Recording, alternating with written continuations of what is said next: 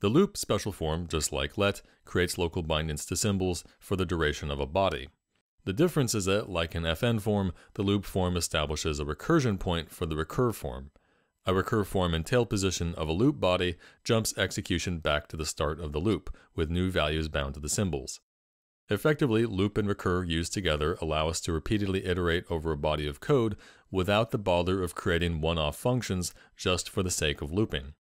So here, for example, in the first iteration of the loop, 5 is bound to x and 2 is bound to y, and in each successive iteration, the value of x is incremented and the value of y is decremented until x is no longer less than 9. So this loop will print 5, 2, then 6, 1, then 7, 0, then 8, -1, then 9, -2, and then in the final iteration, the if will return nil, and so the loop will return nil. We could express the same thing as a function which we immediately invoke, like so. The loop form, however, is less verbose. Now, be clear that local symbol bindings in Clojure are always immutable, so you should think of each symbol binding of a loop as being created anew for each iteration. This subtle distinction matters when we create a function in a loop body. Each iteration of the loop creates a different function object, each seeing different bindings of the enclosing loop. This loop here, for example, creates and returns a vector of functions, each of which prints the value of x for the iteration in which it was created. You should think of each of these function objects as bound to its own immutable value of x, not a single x variable that changes. The quote special form takes just one expression, which it returns unevaluated, meaning it returns lists and symbols as themselves. The lists do not get evaluated as function calls, macro calls, or special forms, and the symbols do not get resolved to vars or local bindings. As we'll see later, the quote form is useful mainly in macros, which are meant to return unevaluated reader data. Some functions, though, expect to receive lists and symbols arguments, so quote is also useful when calling those functions. Here, for example, foo bar passes the value resolved from bar to foo, but if we quote bar, then the symbol bar itself is passed to foo. Likewise here, foo is passed the value returned by the expression bar74, but in the second example, foo is passed a list containing the symbol bar and the numbers 7 and 4. Because quote is used frequently enough in certain contexts, the reader provides special syntax for the quote form. A reader element preceded by a single quote mark is implicitly enclosed in a quote form. The throw special form takes one expression that returns an exception object to throw. The try special form catches exceptions that propagate from its body. Each catch clause of a try specifies a class of exception to catch, a symbol to which to bind the exception object, and a body to execute when that exception is caught.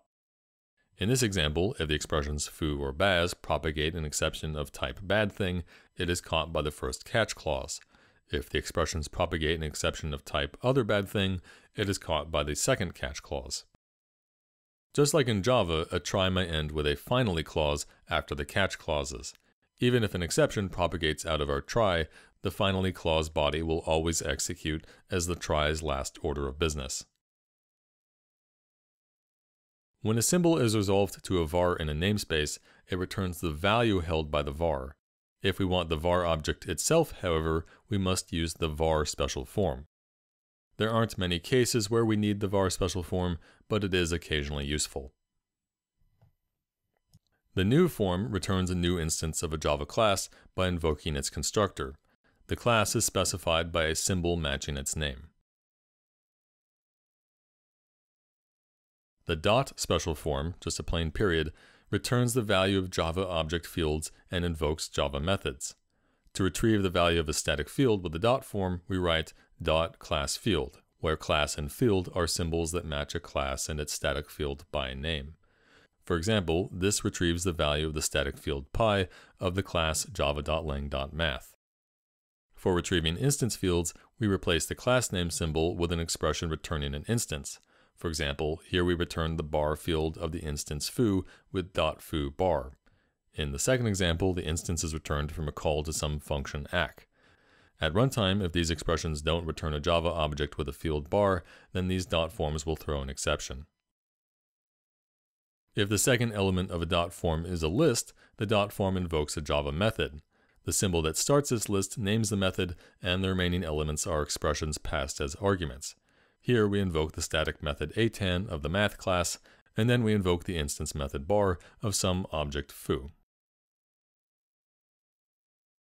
The set special form assigns the result of an expression to the instance field or static field specified by a dot form.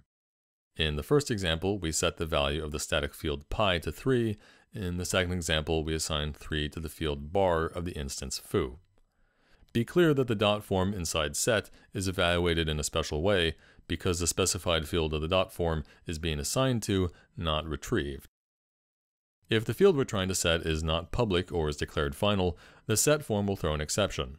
The pi field of java.lang.math is in fact a final field, and so this first set form will throw an exception. Lastly, you can ignore the monitor enter and monitor exit special forms. They are used by the standard library for thread synchronization, but they're not really intended for direct use by Clojure programmers.